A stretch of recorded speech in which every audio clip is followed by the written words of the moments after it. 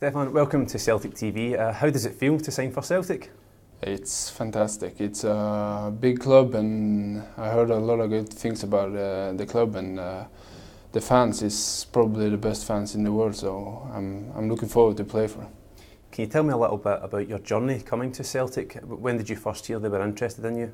No, it has been for about Christmas time and something, and it has been some negotiation, I think, and but I'm very happy to be here right now. And it was I told my agent that I think this is a good choice for me, and I'm looking forward to it.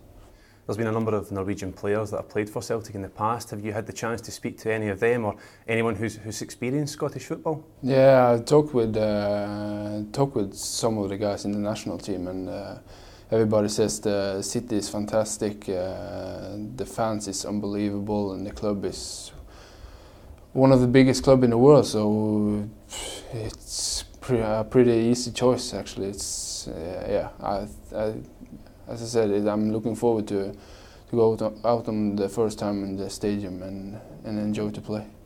Have you had a chance to look at any previous Celtic games before you came here? Yeah, I have watched a lot of them actually, and of course when I heard they're interested in me, I was looking a little bit more, but I've seen many of the Champions League games and experience just with my eyes in front of the TV, so it's fantastic. So how would you describe yourself as a footballer? What type of player are you? I'm a passing player, I'm a possession player, but also I'm a winner, I like to win. So I think the culture here is perfect for me, and Celtic is a team who tries to play football, so yeah, I think it will be a perfect match. You're coming to Celtic on the back of a massive year for yourself, having won the Norwegian League and yourself being Player of the Year. Would you say that Celtic is at the next step in your football ambition? Yeah, it's a perfect step, but it's, what can you say? You're coming to one of the biggest clubs in the world, so this is a chance. When you're young, you just dream about it, and yeah, the club is so big that it's unbelievable feeling to be here. And yeah, as I said, as a Norwegian youngster, you dream about to play for the national team and a big club in Europe, and now I have the chance to do the both of them, so I'm very happy. A player who has impressed in the Norwegian League was Mikael Lustig, and of course arrived at Celtic and continues to impress every week. Do you think there's a similarity between the Norwegian style of football and Scottish football from what you've seen? Yeah, I think it is.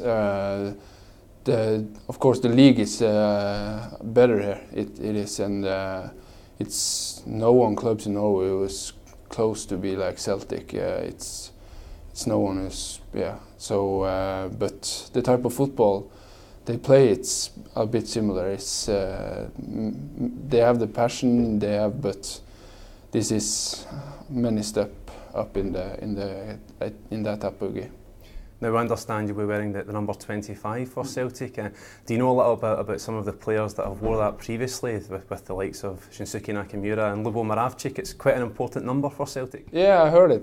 So it's an important number, but I want to be a player who can improve my game. Of course, I want to do my best here and succeed. So yeah, I'm looking forward to wearing that number. But most of all, I'm looking forward to wear the Celtic jersey, because it's very big for me. Finally, Stefan, I know you've just touched down very much in Celtic, but do you have a message for the Celtic supporters out there? Yeah, they are. As I said, I think they are the best fans in the world, what I've seen. So I'm looking forward to play for them, and I hope I can give something back for them. That's the thing I wanna do, and keep on winning trophies with Celtic, and yeah.